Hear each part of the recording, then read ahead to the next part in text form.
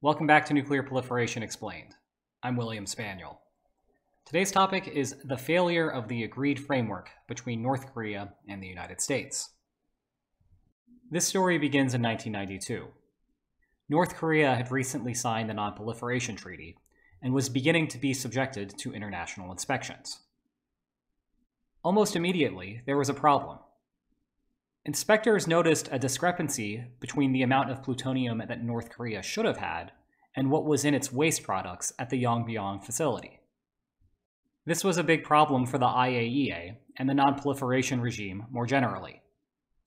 The implication, of course, was that North Korea had undeclared plutonium. And that's a problem because plutonium is one of the two materials you can use to create a nuclear weapon. To try to get to the bottom of the situation, the IAEA asked for access to a couple of other facilities within North Korea. Kim Jong-il, the leader of North Korea at the time, refused.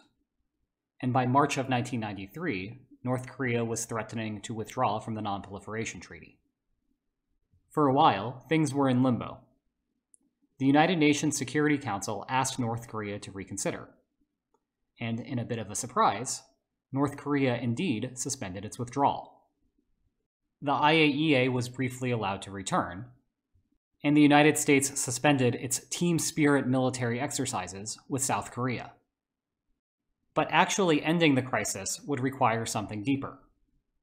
Recognizing this, the Clinton administration dispatched diplomats to engage in talks with North Korean officials. On October 21, 1994, the parties reached what is now known as the Agreed Framework. The deal did a variety of things. For one, the reactor that North Korea was operating at the time, as well as another reactor that North Korea had under construction, were proliferation liabilities.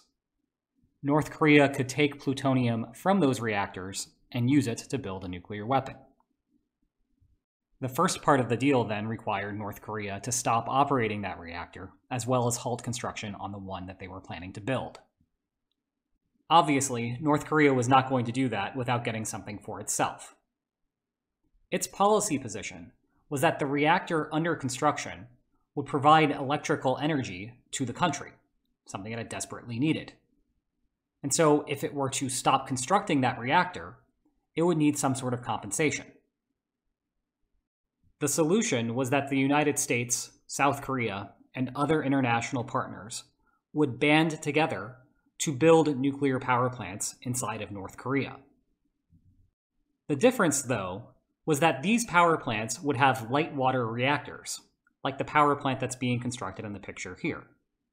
It would be easier for the international community to monitor this sort of power plant and make sure that North Korea was not siphoning off materials that could be used for a nuclear weapon. However, building power plants like this takes a lot of time. North Korea required some sort of bridge between them, and so the United States offered to send shipments of heavy oil to the country on an annual basis until the power plants were up and running. Beyond all of that, and as common with nuclear agreements more generally, the United States would take steps to normalize relations with North Korea. As you probably realize, that's not what ended up happening. So how did we go from the agreed framework in 1994 to this situation here, where the United States is now meeting with a fully realized nuclear power led by Kim Jong-un? Pretty much right after the agreed framework was signed, the 1994 midterm elections took place. It was a bloodbath for Democrats. They lost 8 seats in the Senate and 54 seats in the House of Representatives. Newt Gingrich came to power as the Speaker of the House and essentially made the agreed framework dead on arrival. By their thinking, North Korea was in a vulnerable position, and so the United States need not give those concessions to North Korea, and could instead starve out North Korea and do better for itself. Clinton tried to use executive actions to keep funds available for the agreed framework and maintain the general timeline of the deal. But the president can only do so much, and as a result, a lot of the payments were delayed.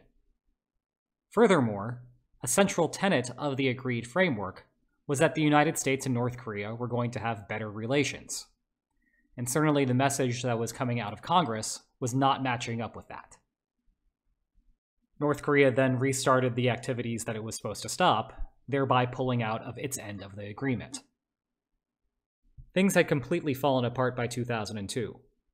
That's when the Axis of Evil speech occurred during the State of the Union address. And a few years after that, North Korea tested its first device and had a complete success a few years after that. Having gone through that history, I want to think a little bit about how the risk-return trade-off can help make sense out of the situation.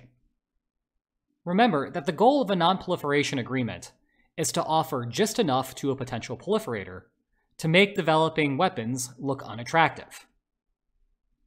This process begins by thinking about how negotiations would work out after the potential proliferator has realized nuclear weapons. The opponent then offers about that much, but can take a little bit extra for itself because the potential proliferator doesn't actually have to pay the cost to develop nuclear weapons. Here, I'm picturing a situation where a potential proliferator has relatively low cost to develop nuclear weapons. As a result, the deal in the dashed line, which would occur post-proliferation, is going to be very similar to the deal that's actually made pre-proliferation, represented by the solid line. In contrast, if the potential proliferator has high costs, then the opponent can extract a lot more out of the nuclear agreement. If you're unsure whether the opponent has high or low costs, then you face what's known as the risk-return trade-off. You can make a safe offer that will guarantee acceptance regardless of whether the potential proliferator has low or high costs, or you can make a risky offer that only a potential proliferator with high costs is willing to accept. There was a lot of noise going on with North Korea, both in terms of how resolved North Korea was to develop weapons, as well as what their actual technical capacity was. So it's not unreasonable to think that President Clinton, as well as Congressional Republicans, were encountering this sort of risk-return trade-off. Based off of the way the politicians themselves were phrasing things, it seemed that the Clinton administration wanted to make a safe offer, something that was rather generous to North Korea to ensure that North Korea would comply with the deal. In contrast, Congressional Republicans seemed to prefer making a riskier offer, something that would result in a very good deal for the United States if North Korea was in a position to not do any better by developing a nuclear weapon, but of course results in a higher probability of bargaining breakdown, and thus a worse outcome in the long term if North Korea truly was resolved for nuclear weapons and had the technical capacity to build them. Given where we are now, we know in retrospect that North Korea had the resolve, had the internal regime stability, and had the technical ability to build nuclear weapons. The risky offer didn't actually pay off. But an interesting takeaway from the risk-return trade-off is that there is no one right offer to make when you're facing uncertainty. Instead, the optimal offer depends on your tolerance for risk. Two people facing the exact same information can want to make two different offers. If your internal preferences are such that you don't care much about the externalities of nuclear proliferation, and you do care a lot about maximizing the policy dimension at which you're in negotiations over, then it makes sense to make the risky offer. Yes, it's going to backfire some portion of the time, but if you don't care very much about the externalities, that's not that big of a deal. And if you really want to maximize the policy dimension, then that means making a risky offer, demanding a whole lot for yourself and not giving very much to the potential proliferator.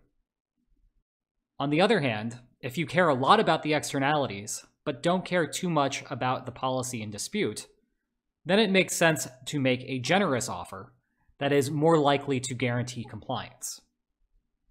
What's critical here is that it's your internal preference that's dictating your choice between the risky and the safe offer. In other words, you and I could agree 100% on what the intelligence is telling us, and yet nevertheless want to make a different offer to a potential proliferator based off of our preferences.